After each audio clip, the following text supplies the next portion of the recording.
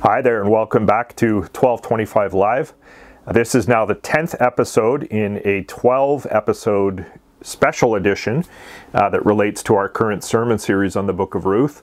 Today we're offering a few additional thoughts on yesterday's preaching passage, which was Ruth chapter 4, verses 1 through 10.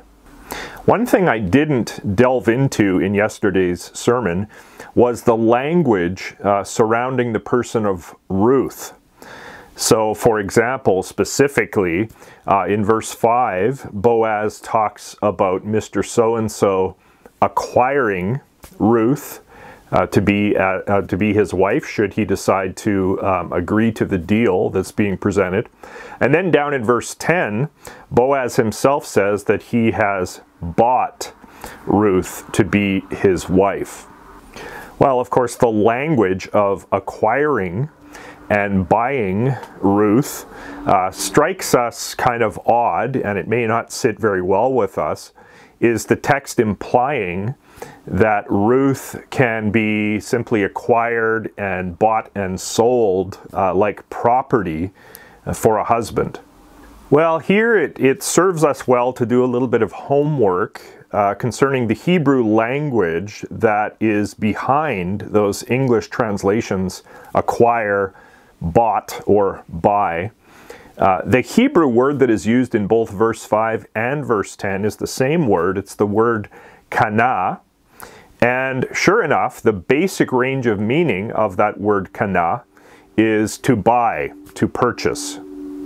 However, when we look at the use of this word in other places in the Old Testament, some other places at least, what we find is a close connection between the word and the concept of gracious redemption, or the concept of a merciful redemption of a person who is in great need, or persons who are in great need. For example, in Exodus chapter 15, which of course is the great hymn of victory that Israel sings right after they have been delivered so miraculously and graciously by the Lord through the Red Sea, in that hymn that they sing, in verse 16 of that chapter, they use the word kana. They talk about how God had, in that delivery, God had purchased them.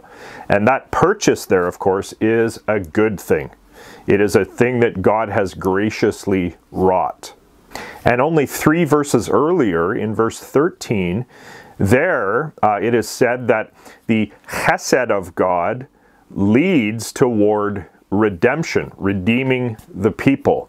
So in Chesed, God leads them to redemption, verse 13, and then verse 16, God kanas them, he purchases them. In that context, these concepts of God redeeming them and purchasing them are not very far apart at all. And then also in Nehemiah 5, verse 8, there are some Jewish brothers who are said to be kanad, bought back from the nations. And in that context, again, this is about a person or persons with means who graciously deliver people out of their trouble. So I don't think that Ruth 4:5 and 4:10 should be offensive to us, this use of the word kana in both of these verses. This is not about a sort of dispassionate buying and selling Ruth like a piece of property. Rather, what it's about is Boaz lovingly, mercifully, self-sacrificially taking Ruth under his protective wing. In fact, redeeming both Ruth and Naomi out of their trouble. And of course, when the Apostle Paul uses this language of buying and being bought in 1 Corinthians 6:20, certainly it doesn't offend us, does it? We as believers have been bought with a price, with the high price of Christ's precious blood. He has done this in merciful, self-sacrificial, amazing, undeserved love toward us. We are bought with a price. And all of it has been done by our nearer Redeemer, Jesus Christ. Hallelujah for his purchase of us where would we be without it? Well, for now, every blessing to you, and we hope to see you back here next Monday afternoon.